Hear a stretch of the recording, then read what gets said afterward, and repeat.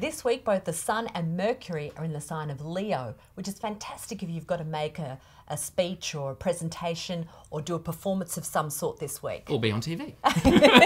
Exactly. So it's a great week to be getting out there and letting people know, you know, what you're all about. And we know how much Leos hate being on stage or, being in hate film attention. or being actors. Or Exactly. So it's, one of those look at me kind of signs. Absolutely. So you really got to get out there and shine this week.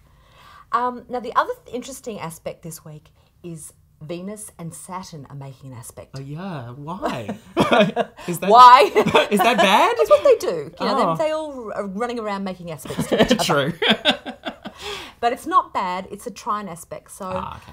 But Venus is the planet associated with love and relationships, and Saturn is all about, commitment and really, difficulties and issues, I guess Saturn is known for. So if you've had issues or problems with your relationships, that can also be a time to decide whether or not you're really going to make a commitment. And this aspect also happened back in May.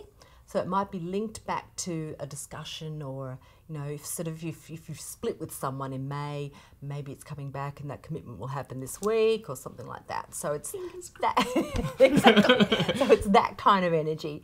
But the other big thing is that Mercury is going to make an aspect to Uranus, which is the planet of the unexpected. So things will come out of left field. Unexpected announcements? I know, unexpected announcements like emails, text messages, Twitter, all kinds of things will be happening unexpectedly. So, watch the news and the celebrities and everyone else is probably going to happen. And the blogs. Yes. So to find out what this means for you, here's your forecast. Leo. The sun is in Leo and it's party time.